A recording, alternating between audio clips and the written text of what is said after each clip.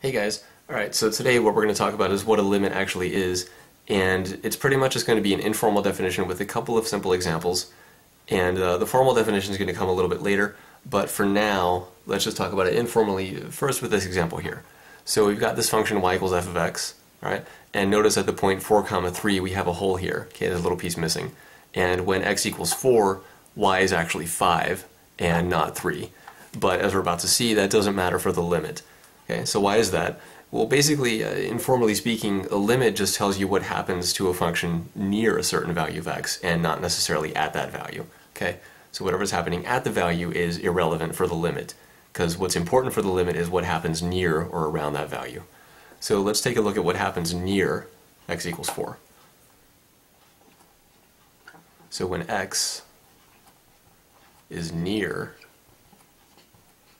4, what does it look like y is doing? Well, if we follow along the curve here from either side, as x gets closer and closer to 4, it looks like y is going to hit 3, right? So when x is near 4, it looks like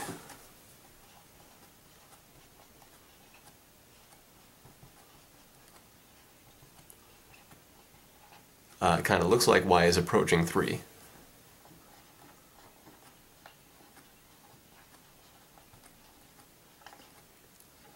Okay. Again, if we follow along the curve here, from either the left or the right, as x gets closer and closer to 4, it looks like y is getting closer and closer to 3 on the blue curve here, right? Now again, y actually hits 5 when x is 4, but that doesn't matter for the limit. So when x is near 4, it looks like y is approaching 3. How do we express this in terms of limits? Well, what we say is the limit as x approaches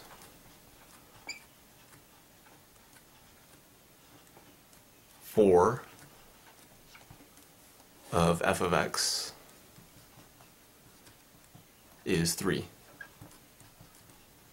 Alright, so that's what we say. Now how do we write that in limit notation? Well, we write it like this. LIM for limit, okay, and then underneath that we write x, right arrow, 4, and then f of x equals sign 3. Okay, so what we have is the limit as x approaches 4 of f of x is 3. And let's take a look at the graph one more time real quick. So what we have up here is we see that if we follow along the curve from either the left or the right, what happens as x gets closer and closer to 4 is that y is getting closer and closer to 3.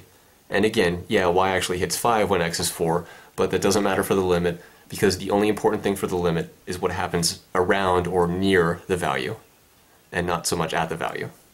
Okay, so let's take a look at another example over here. So this example is a little bit simpler because there's no holes, no pieces missing, nothing like that, but the process is actually pretty much going to be exactly the same. So let's take a look at what happens near x equals 9. So when x is near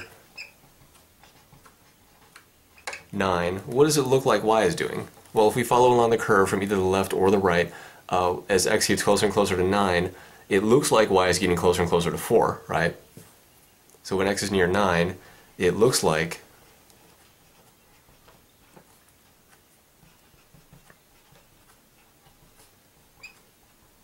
y is approaching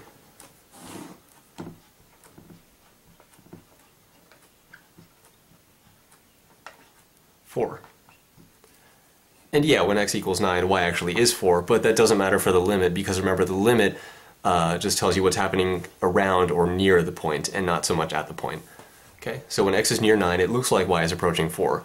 So how do we express that in terms of limits? Well, just like before, what we say is the limit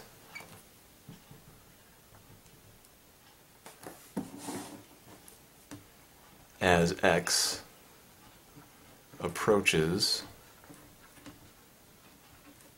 9 of g of x is 4. Okay, so that's what we say. The limit as x approaches 9 of g of x is 4. So how do we write that in limit notation? Well, that's also just like before. We have LIM, and then underneath that x, right arrow, 9, and this time our function is g of x, and then equals sign 4.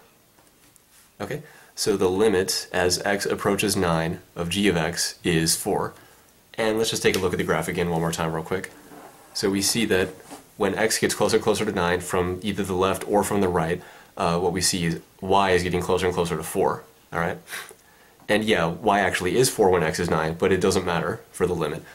So what's important to remember is that a limit, informally speaking, just tells you how a function behaves near a certain point and not necessarily at the point. So whatever's happening at the point might agree with the limit like it does here, or it might be different from the limit like here.